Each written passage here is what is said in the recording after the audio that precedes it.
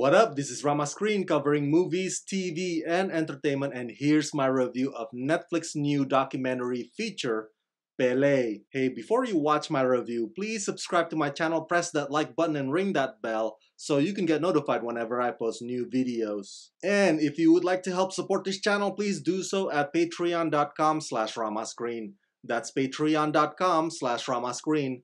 Let's rock this. To those of us soccer fans, the name Pelé is no stranger. It is a name that's more popular than all of Hollywood stars combined, because outside of the United States, soccer, or football, I should say, is like a second religion, and Pelé is its patron saint, enshrined at the pantheon of all-time greats. But of all the docus that had been made over the years about Pelé, is this latest one the most comprehensive yet? I would say so.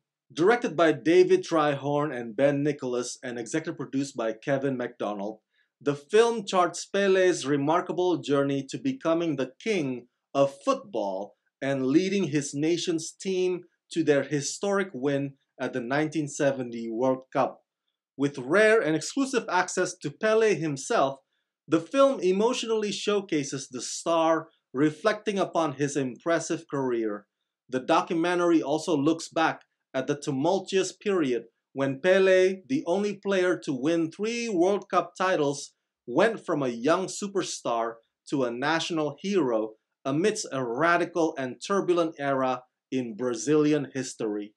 Featuring rare archive and interviews from former legendary teammates at Santos Football Club and the Brazilian national team, as well as extraordinary testimonials from family members, journalists, artists, and other personalities who witnessed the golden age of Brazilian football. So what you'll see in this docu is today, present-day Pelé recollecting and reflecting on his upbringing and the period of time from when he won his first World Cup all the way to his 3rd and final World Cup win. Present-day Pelé, though now in a wheelchair, is still in good spirit and full of smiles, but as he goes down memory lane on some of the decisions that he made in the past, I don't know if you can categorize it as regret, but his face speaks of a man wondering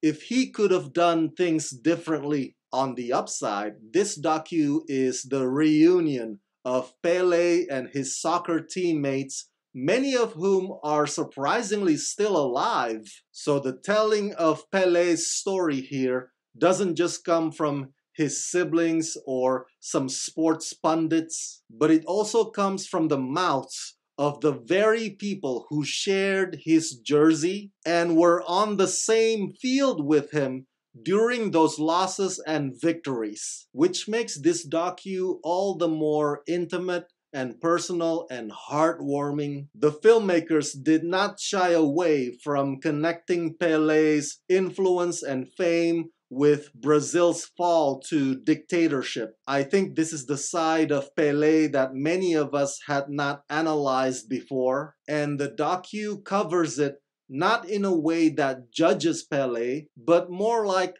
Pelé is caught between a rock and a hard place. He's stuck in a tough spot. Damn if he speaks up, damn if he doesn't. But ultimately, Brazilians' love and admiration for Pelé, the soccer legend, outweighs their criticism of his political neutrality. Overall, this docu is very detailed and compelling. You get to learn a thing or two about Brazil's history in the process. It doesn't dwell on just one aspect of Pelé's life for too long. Yes, it shows the imperfect human Pelé. It even shows the conflicts that he had with some of the people around him. But at the same time, it always comes back to making it be about the sport and how he is the symbol that uplifts his entire nation, whether he plans it or not.